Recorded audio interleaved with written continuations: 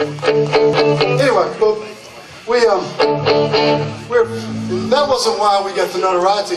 Our notoriety came when they discovered that they have a video. It was a Christian video on MTV, and they were embarrassed by that situation, and they kicked us off, and then they explained when they started getting hundreds of phone calls that the reason why they kicked us off the format was because we were too violent for MTV.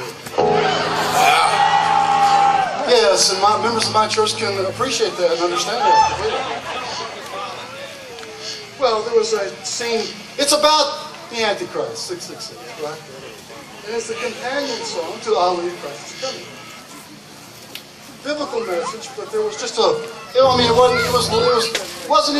wasn't more violent than the Wizard of Oz, where Scarecrow gets it.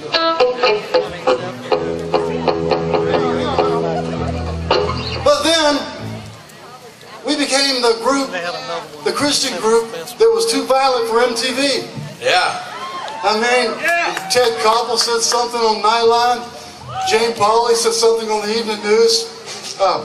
Give me some tea or something.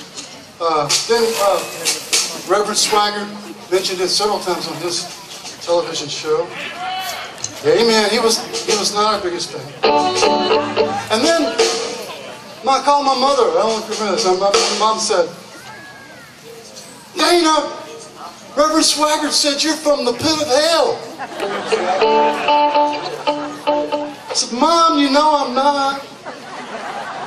You were there. These are the jokes, folks. You didn't pay to get in, we can't make you pay to leave, though. Anyway, it was fun. We had some folks start showing up to concerts with mohawks and every body part pierced, and it was great. So we had to win a lot of people to Jesus because of that, so we're okay. We're fine with being known as the most violent band in Christian music that got kicked off MTV, and that's great. But we're really not. We're just old post balls. All right, let's go.